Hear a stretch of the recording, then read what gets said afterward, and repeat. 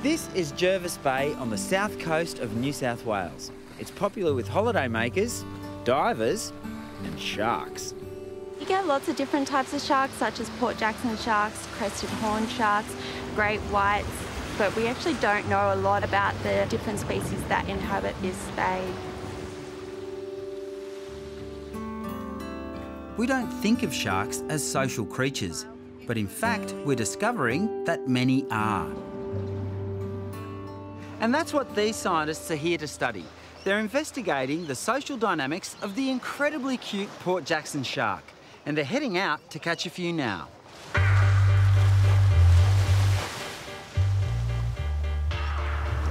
What we want to say at the end of our research is whether the Port Jacksons are actively preferring to hang out with particular individuals and why they're choosing these individuals.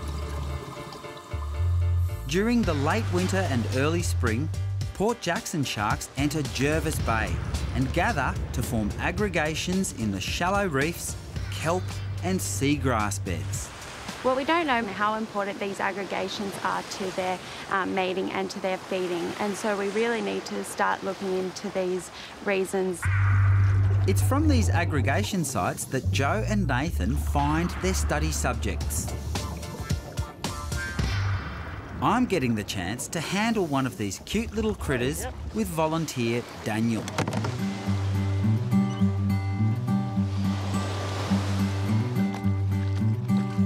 Of course, one of the big attractions of working with Port Jacksons is they're harmless. Beautiful. They show very little stress response to capture and handling as well. The Port Jackson shark is actually an excellent model species, and we take a lot of measurements that you can't take on other, more harder to work with sharks. So Nathan, these are both males. Are they all males out there? They're not all males. We do get some females occasionally, but being so early on in the season, there's a vast majority of males out there. Clasp length is 17 centimetres. Clasp length? Is this very much in these sharks? Does size matter to a Port Jackson? We don't actually know whether a size matters. This is essentially to determine whether it's sexually mature or not. You've got two of those things. Impressive.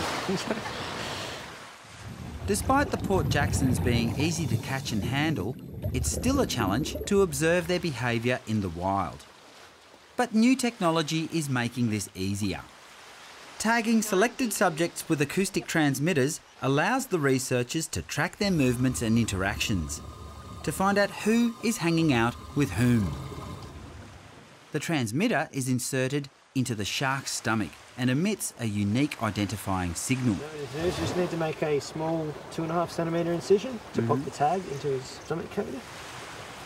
So that'll just float around between its organs? Yep. The signal is picked up by different types of proximity receivers.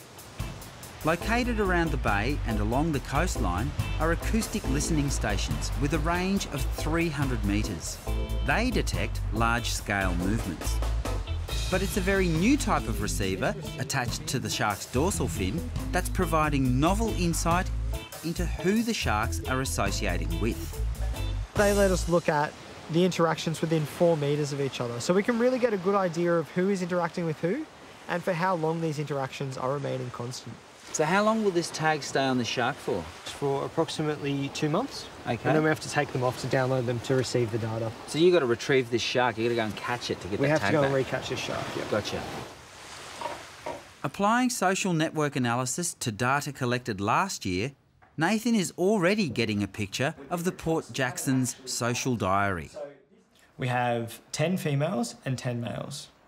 The size of each square represents the size of the individual. What the lines tell us in between each of these squares is the strength of those associations. So the thicker the line, the more frequently those two sharks interacted with each other.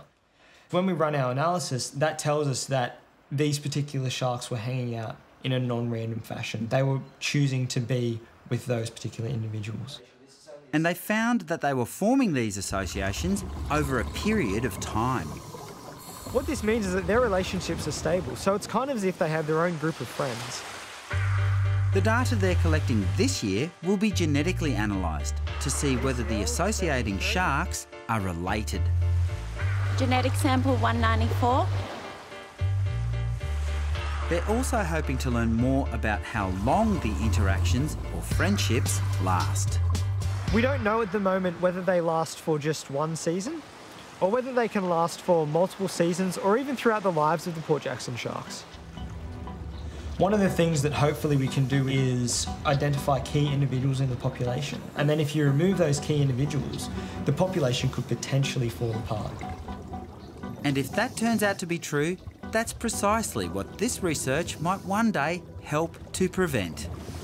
We can aim our management and aim our conservation efforts towards protecting this particular habitat or these particular locations or even particular individuals. See, little guy, I'll make some friends.